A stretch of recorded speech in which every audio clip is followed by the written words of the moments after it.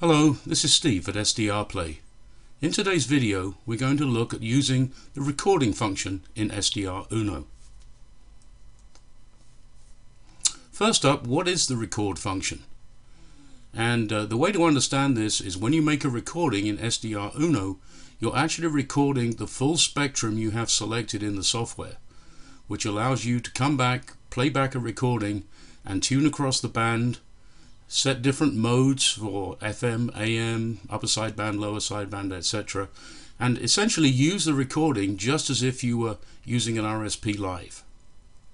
So in this video we're going to look into using the record function, and then for those of you that don't need or don't want to record the entire spectrum, I'm going to talk a little bit about recording just a single frequency. So first up, let's look at recording using SDRuno.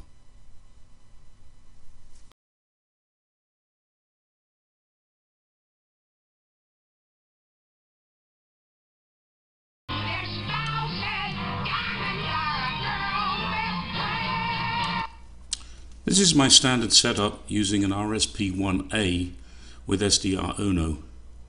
At the moment, as you can see, I'm tuned to the local broadcast bands, and now let's see if we can make a recording. The first thing we want to do is open up the recording panel, and there's a button up here in the SDRuno main window that we can use to open it up.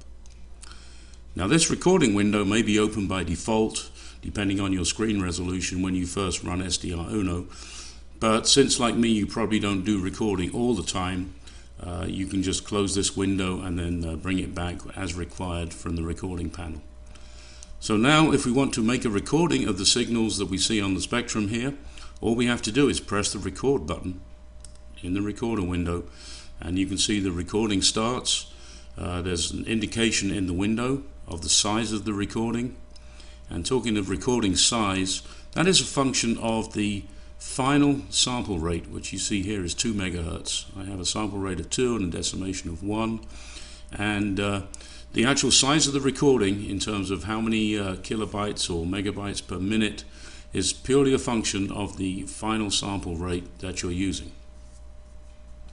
And basically that's it. When you're finished recording, click on the stop button and the recording's complete.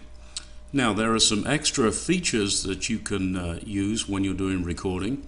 One of the most useful ones is the scheduler, and if we click on the scheduler here, we can see we can set start date and times and end date and times, and then click on engage timer and do a timed recording. This is extremely useful if you want to record signals, say a couple of minutes and a couple of minutes before and after the top of the hour, which enables you to play back the signals and listen to stations of interest for identification purposes. Other settings are available from the settings window in the main panel. If we click to the right when we open up the settings window under miscellaneous, you see we have first one here is multi-VRX wave file mode. That's normally checked by default, and what that means is when you play back the recording you can actually open up 2 or more VRXs just as if you were following the signal in real time, which may be useful if you want to monitor 2 different frequencies at once. Secondly, you have the ability to specify the maximum record length. By default it's set to 2 gigabytes. This is because some systems can't handle files larger than 2 gigabytes, and if you wish though you can up that to as high as 4 gigabytes. It also stops you from making arbitrarily long recordings by leaving the recorder turned on and not filling up your hard drive. And then thirdly, you have the ability to add a wave file encryption code, and basically what this means is if you specify a 4-digit number in here, if you do not have SDRuno set to that same code on playback, you will only get a garbled output, and I'll demonstrate that later. So basically those are all the options for using the recorder. One final thing is you may be wondering, well, where is my recording? Where has it gone? And by default recordings are saved in your documents folder on your Windows machine. You can change that by right-clicking in the recorder window here, and you can see browse for folder, by default set to documents on this PC, but you can create a new folder anywhere else you like on your drive. So that's basically all there is to know about recording.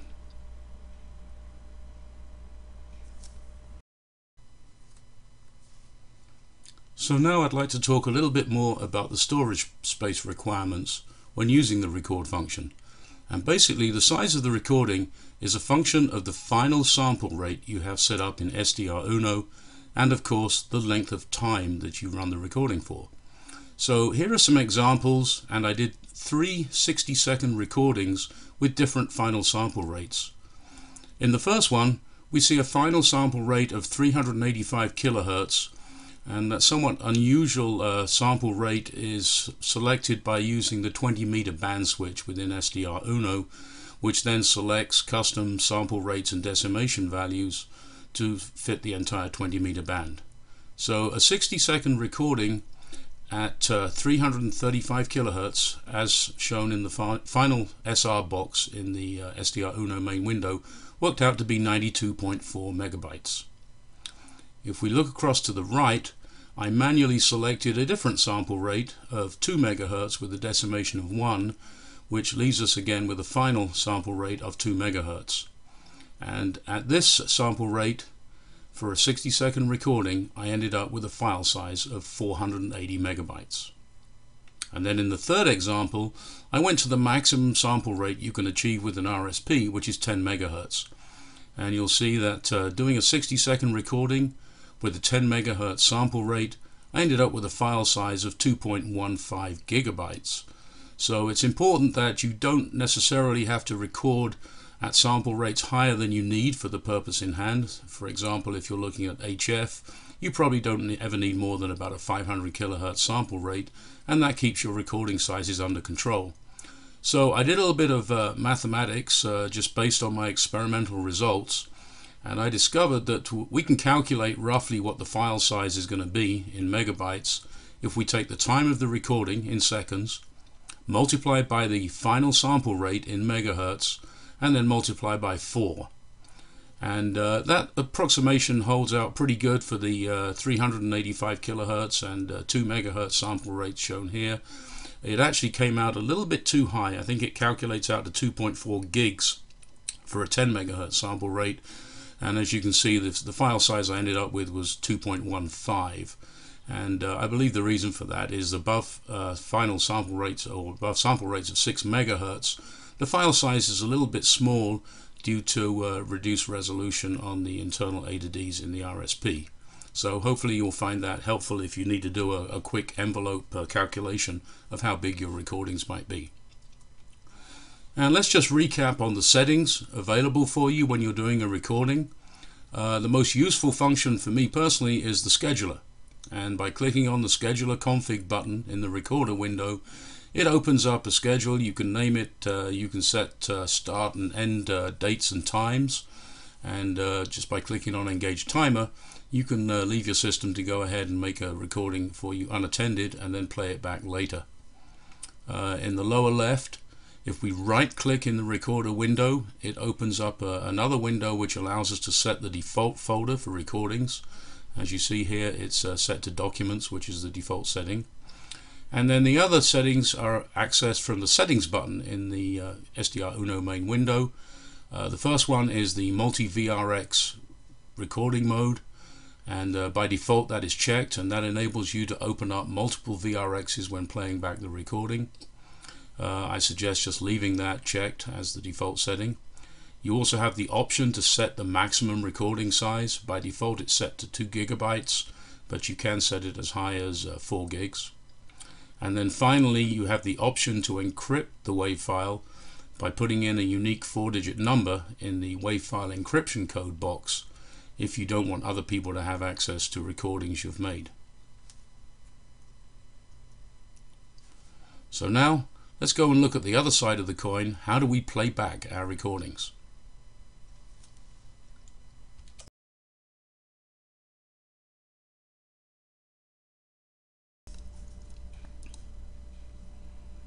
So how do you play back a recording? Well, the first thing we need to do is tell SDRuno that rather than responding to signals from an RSP, we want to look at playing back a WAV file. We do that from the options button in the main window. Under select input, we have a choice of an RSP, or as we want now, a WAV file. When we click on that, it will open up a window which allows us to pick a recording and use that for playback. Now I have one here that I recorded earlier on the HF band, so we'll open that up. And when we see it opened, we see it, the file name down here, and we also see the time. We click on play, and now our signal plays back. Now one thing we should notice is, for example, there's a signal right here which doesn't sound particularly good. The reason for that being the settings in the VRX are where we left them before. So we were previously on the AM broadcast bands, and what we want to do now that we're looking at 20 meters is go to upper sideband. So if we do that, so I won't be able to use my driveway until Monday. So suddenly the signal is much more comprehensible. So really at this point it's just like working in real time. We can scan across the band. There's another signal here. We can tune that.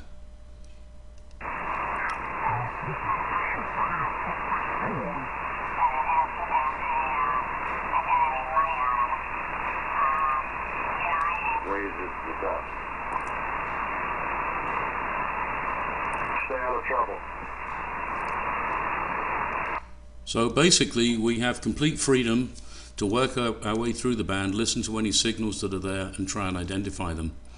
As I mentioned before, by default multi-VRX mode is enabled, so that means that we are able, if we wish, to open up a second spectrum window, a second VRX, and play with that independently of the main VRX.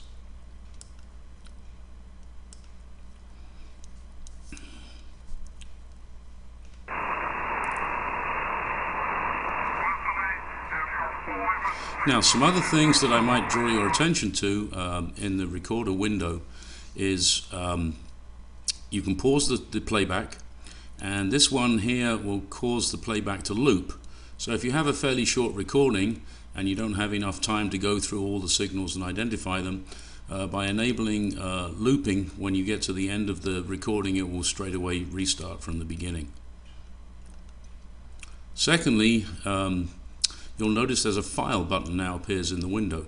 So if we want to change to a different recording, we can stop this, click on file, and that brings up the window again, allowing us to pick up a different recording.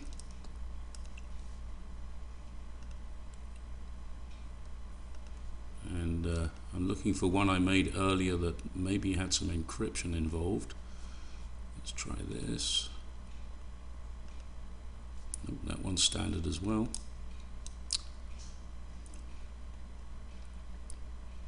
Maybe this one.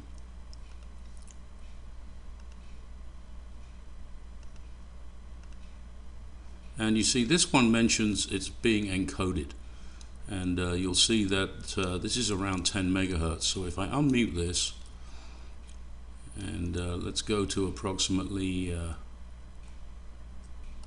let's stop this, we'll play it, we'll turn on repeat, and we'll tune to WWV.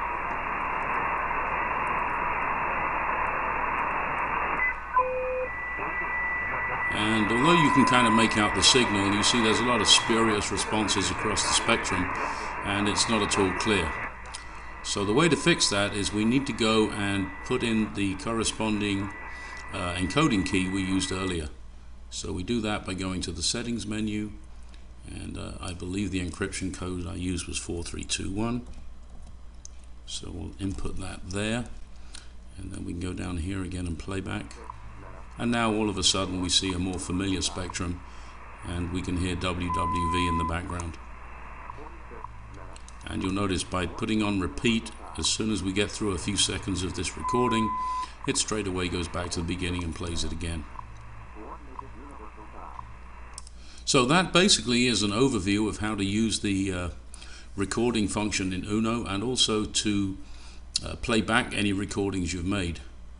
Now, if you need further information on this, it is covered in the SDRuno user manual, and as you probably know, you can access that also from the options menu by selecting user manual, and that will open up the user manual, and you can refer to the section on recording, which I believe is 9 point something. Here we go, IQ recording, and you'll see much of the same thing that I've demonstrated here.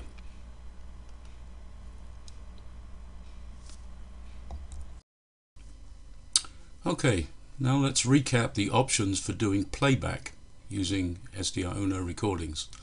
The first step is to press the options button in the SDRuno main window, and then under select input, select WAV file rather than your RSP. And you might note that after you've finished playing back recordings, if you want to go back live to your RSP, you have to perform this step again, and this time select RSP.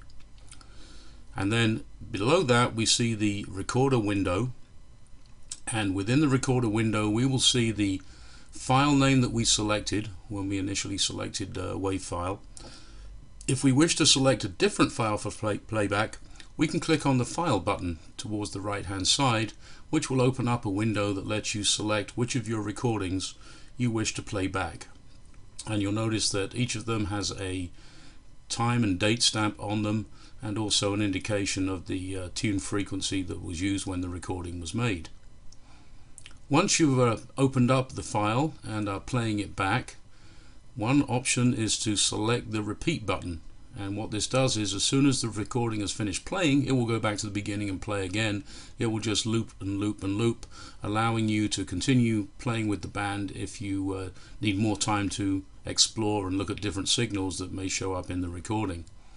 And then finally, beneath the file button, you will see an indication, either standard, which means no encoding has been used, or it will say encoded, and you'll have to put in the 4-digit number you set up in the main settings window to play the file back without distortion.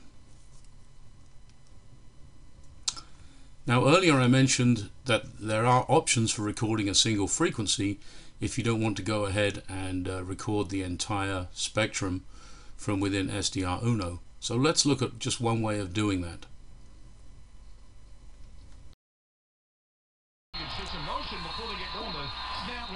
So what happens if you want to record a single radio station rather than the entire spectrum? Well, you don't really need SDRuno to do that for you, because there are plenty of tools already built into Windows. One way to do it, as you may be familiar if you've used external decoding software with SDRuno, is the use of a virtual audio cable.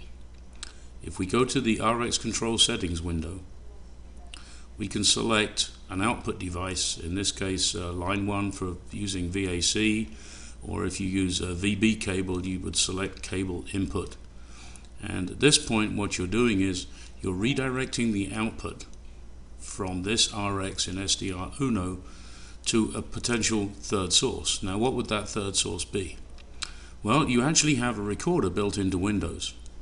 In Windows 10 we can go down and we can find something called voice recorder. I believe in earlier versions of Windows it may have been called audio recorder or some such.